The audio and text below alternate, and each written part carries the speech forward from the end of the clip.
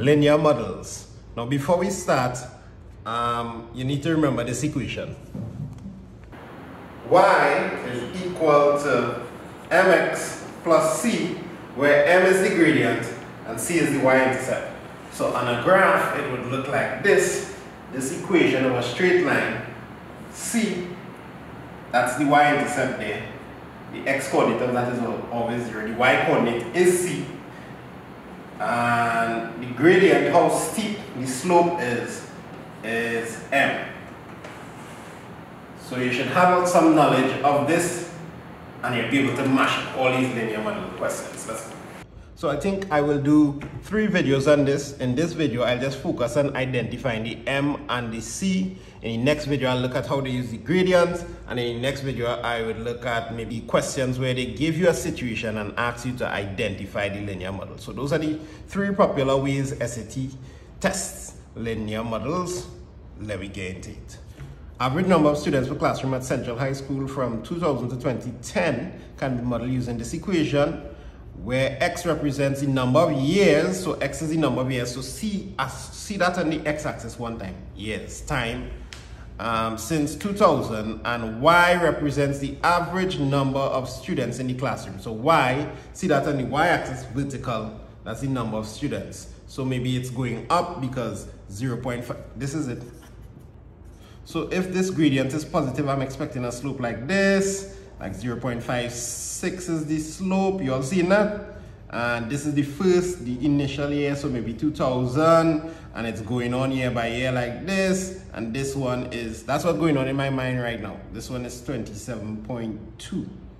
So be mentally prepared for questions like this. Watch what they ask at the ending. Which of the following best describes the meaning of the number 0.56? That's the gradient. That's how much this number is switching by each year. So it has nothing to do with the total number of students at the school.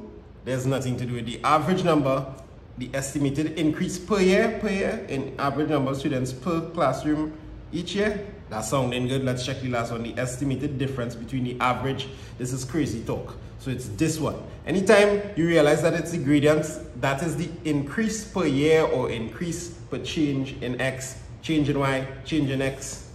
Next question. Pause the video, read the question, see if you can do it. Kathy is a repair technician for a phone company. Each week she receives a batch of phone repairs. The number of phones that this is so familiar, has left to fix at the end of each day can be estimated as P is equal to 108 minus 23. D is the days, D is the number of days. P is the number of phones. 108 is how much it started off with. Notice the gradient is negative, so I'm seeing in my mind immediately something like this. Started off with, 108 phones there. You all seen that with me? And we're going on 23, 23, 23, 23, 23 each day like that. So let's see what they ask. What is the meaning of the value 108? 108 is how much it started at. So let's see who's going to say that. We'll complete the repairs. No. Cathy starts each week. That's sounding good. These sounding good. Cathy repairs phones at a rate. No, rate is gradient. Rate is gradient. Repairs phones. No, rate is gradient. So has to be B. Y'all catching the hang of this? Last SAT example on this topic, and it's raining very heavy in Chaguanas, Trinidad here, so I hope it's not sounding in the video. In air, the speed of sound S in meters per second is a linear function of the air temperature T in degrees Celsius, and it's given by, okay, it's like a function. Look this time. The speed in relation to temperature is equal to, this is like f of x, is equal to 0.6 t plus. Alright, so what they're saying here, the speed of sound starts at 331.4. Which of the following statements is the best interpretation of the 331.4 in this context? That's the first value. So you see, the c is always the y-intercept, the initial value, the starting value. Maybe time was 0 at that, maybe temperature is 0. In this case, yes, no. I'm actually recording that video right now. I'll call it back in like 5 seconds. That was my wife, so I had to take that call. is the starting value, the speed of sound in meters per second at 0 degrees Celsius. That sounds really good to me. The speed of sound in meters per, where they get that 0.6 from? Nah. The increasing speed of sound, no, increase that rate vibe, that's starting to sound gradientish to me. And that's not a gradient, that's an intercept. Nope, nope, nope, nope, nope. So the best answer is, the only answer is A.